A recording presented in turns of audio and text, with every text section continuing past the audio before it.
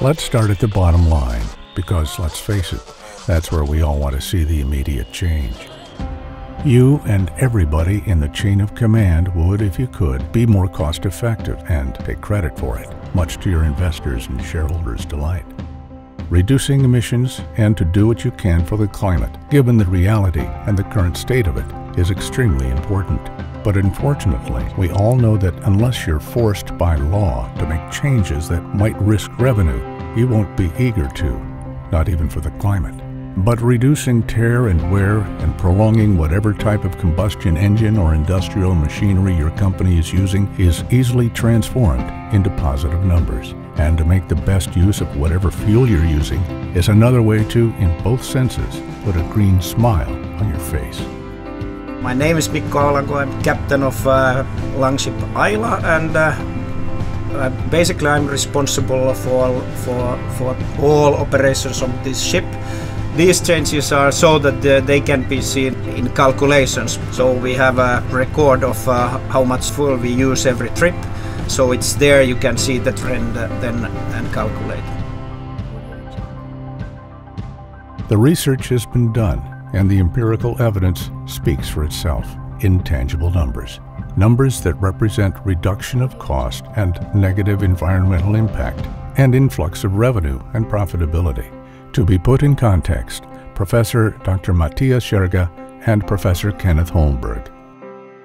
My name is Matthias Scherger. I'm a professor for tribology here in Karlsruhe, and I'm in charge of the Fraunhofer Microtribology Center.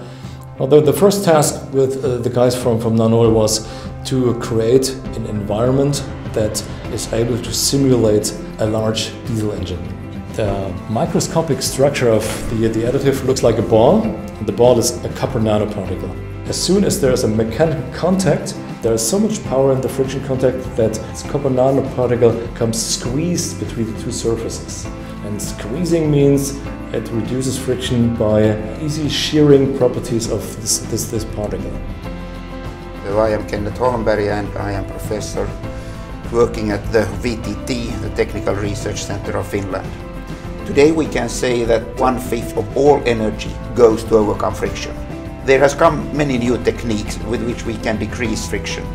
But then there are other techniques, and this Nanol product with copper-based additives is interesting because you don't only apply them to new products, but you can apply them to all cars or to those ships that already have. You can use them in old products. And that means that basically you can have a quicker impact on the emissions and also on the global warming.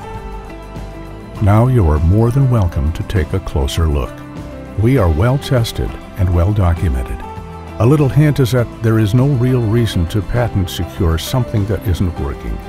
And even though you think you've heard similar promises made before, we have the technology to accommodate it, the data to prove it, and the results to show it. Finally, have you ever heard of a company that has a no cure, no pay policy? Didn't think so. A Nanol representative will be in touch shortly.